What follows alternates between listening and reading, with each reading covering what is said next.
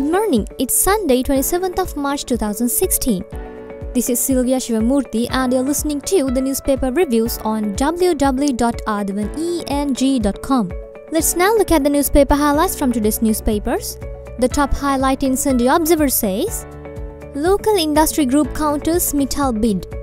Major constructors of Sri Lanka submitted a conceptual paper to the Department of External Resources of the Finance Ministry on Thursday, outlining the consortium's ability to build 65,000 housing units for the conflict-affected families in the north and east using local expertise and personnel. The government has agreed to consider the proposal. Representatives of MCSL also met Asian Development Bank officials on 20th March to hand over the concept paper and to initiate a discussion on the proposed project.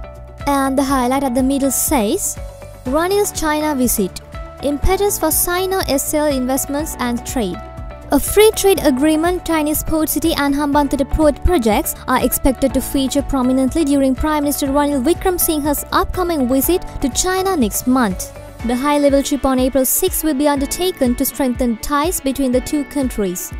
The government is expected to take up new joint venture projects including the Southern Highway Extension and Kandy and Ratnapura highways with the world economic giant. Prime Minister Wickremesinghe told Parliament that deals with China will be finalizing during the trip, which is a follow-up to the one undertaken by President Maithripala Sirisena last year. Another highlight says, Hasan Ali stripped of powers. The rift in the Sri Lanka Museum Congress has widened after party secretary Hasan Ali was stripped of all of his powers.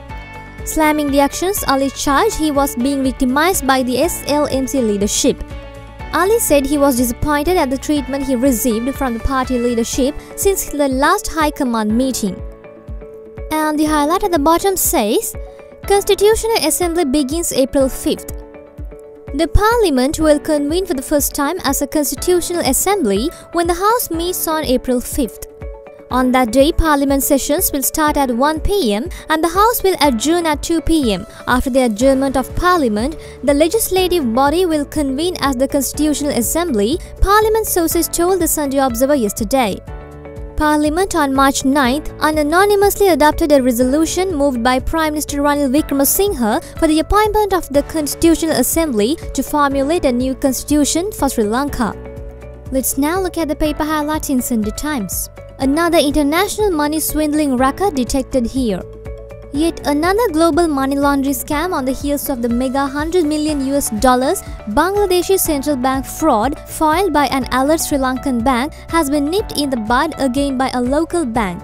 Ironically, the latest transactions took place on March 2nd and March 4th, the same days Chinese hackers transferred $20 million to the Sri Lankan NGO Shalika Foundation. Another highlight says, Hacking heist main culprit still at large.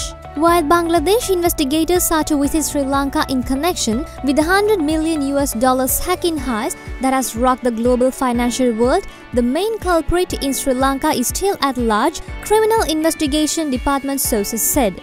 A senior CID officer told the Sunday Times that the NGO Shalika Foundation, which had been set up in the guise of helping low-income families, was being probed under the Prevention of Money Laundering Act.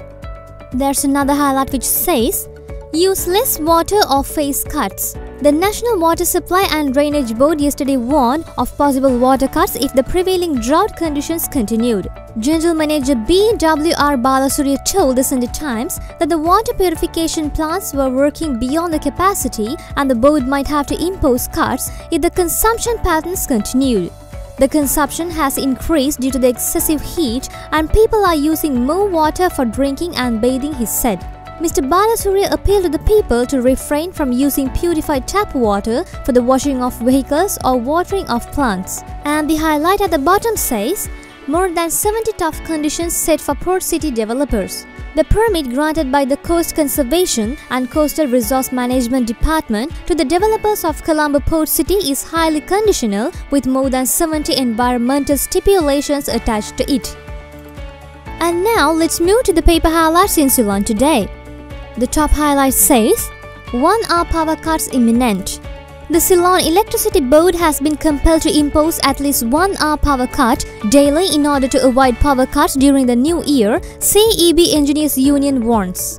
President of the union Athavan urged the government to take non-political decision to face the situation, taking the severe drought experienced by the country into consideration.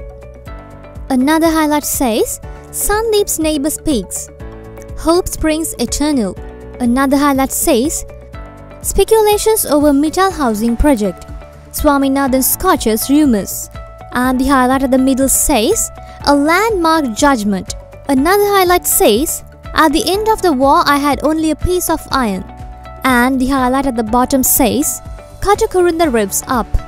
We brought you the paper highlights from today's newspapers and we'll be bringing back more tomorrow. Thank you.